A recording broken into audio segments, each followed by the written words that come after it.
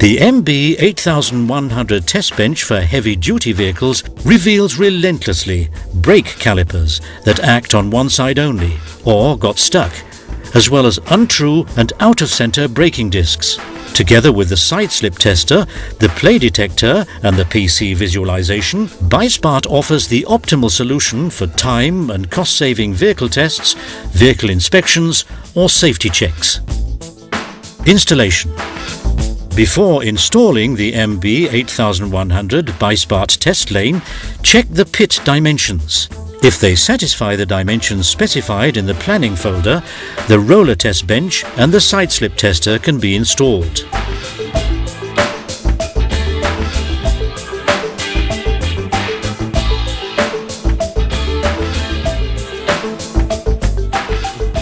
First of all, the ground plate will be aligned in the pit bed and fixed with dowels. When using the newly developed BiSpart assembly frame for this purpose, the fixing dowels are already integrated into the frame. This will further increase the stability and the fit of the plant. After the potentiometer has been connected, it will be attached to the tension spring. The cover plate will slide smoothly and almost unhindered onto the hardened steel balls and running rails.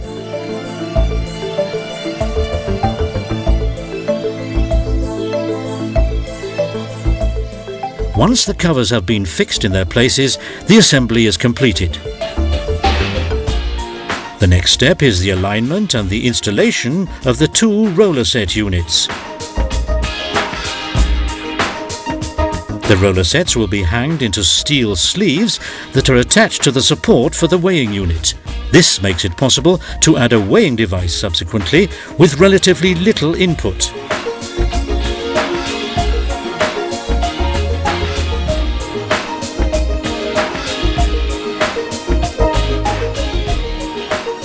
After having measured the roller sets, the bearing discs and the elastomer cylinders will be placed into the steel sleeves by observing the correct distances between the individual parts, centered and checked so that their horizontal and vertical alignment is correct.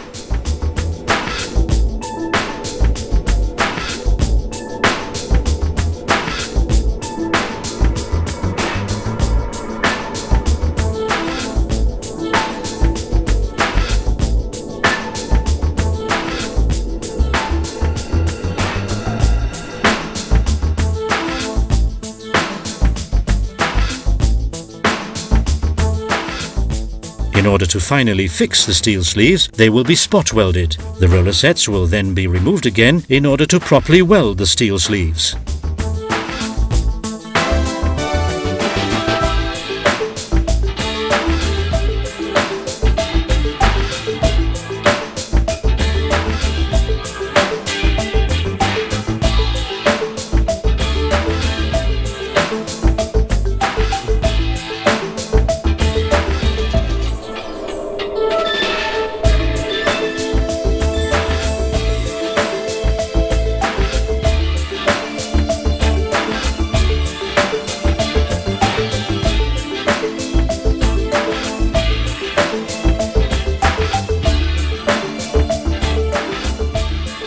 After having welded the steel sleeves in their final position, the roller sets with their bearing discs and the elastomer cylinders will be lifted back into their correct position.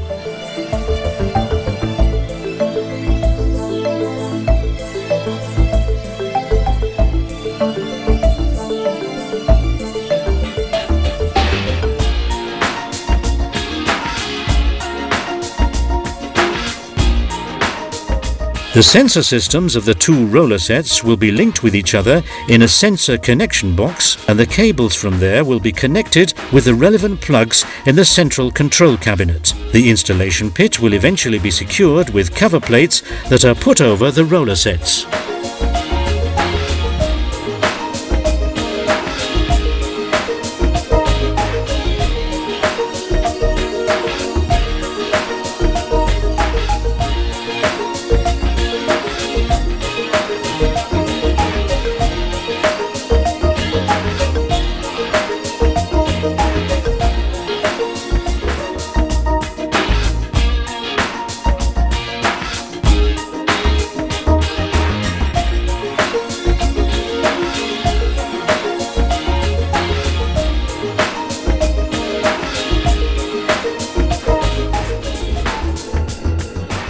control cabinet with the printer and the PC can now be installed. The electronic and electrical components for all additional functions, such as the pit safety system, the weight simulation system, the PC interface, the radio sensor system MRS 433, a theft alarm, the roller set heating or the matrix printer have all been pre-installed off works. All what needs to be done is mainly to connect the supply lines for the 12 kilowatt motors, including the optional motor brake and the RS 485 transmission to the analog display.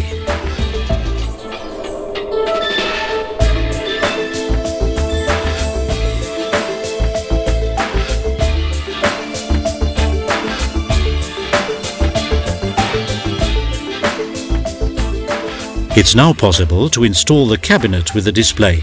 In order to do so, a wall bracket will be mounted on the wall, the base plate will be hung in, and the cabinet with the analog display will be fixed. The latter will be connected with the process control via the RS 485 and thus be ready for operations.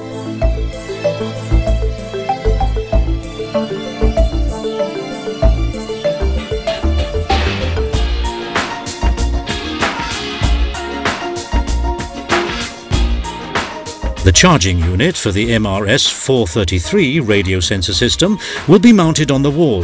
The 20-bar air pressure sensors or the 200-bar hydraulic sensors will be put into the charging station and secured. Even extremely exhausted sensors can be used for the commissioning after being recharged for just 1 hour. The entire plant will be visually marked as a safety precaution.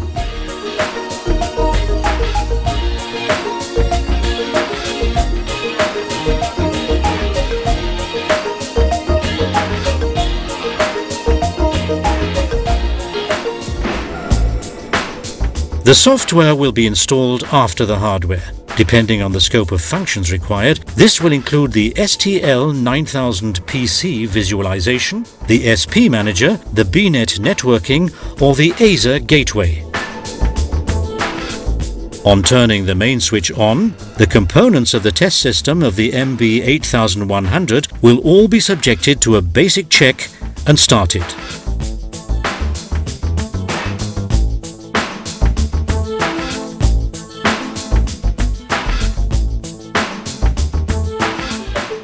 Operations. In order to start the toe measurement, the truck will be driven over the track plate.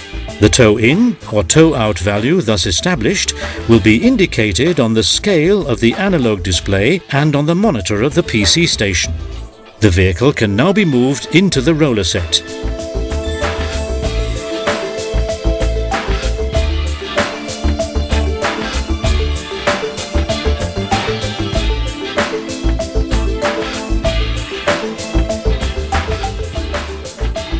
In order to carry out an extrapolation, the air pressure sensors will have to be attached to the vehicle's test connectors.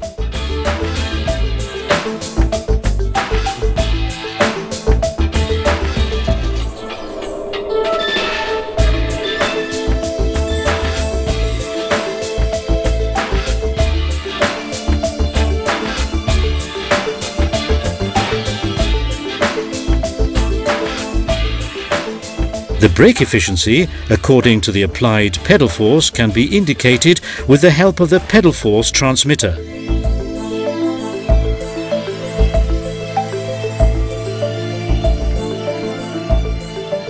The measurement process will be activated with the remote infrared control so that the rollers start moving. The brake force will be measured and established via a high-precision strain gauge sensor. The data will be transmitted in real time to the analog display and the PC station.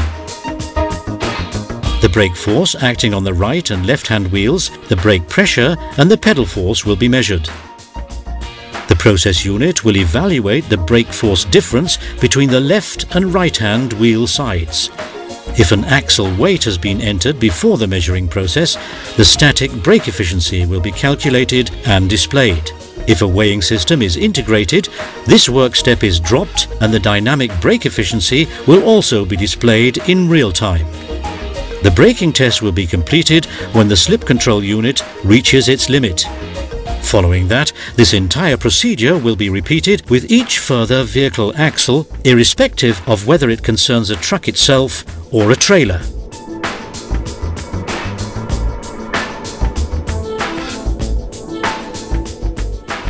If a parking brake or an emergency brake acts on any of these axles, the relevant results can also be assessed and stored. The MB 8100 provides up to 17 different axle tests.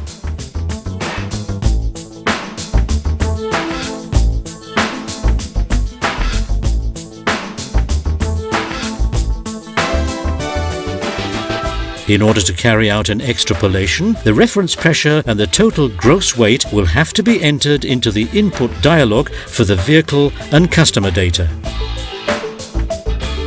As a final step, the measuring protocol can be printed out via the PC station on any network printer or with a matrix printer of the MB 8100 itself.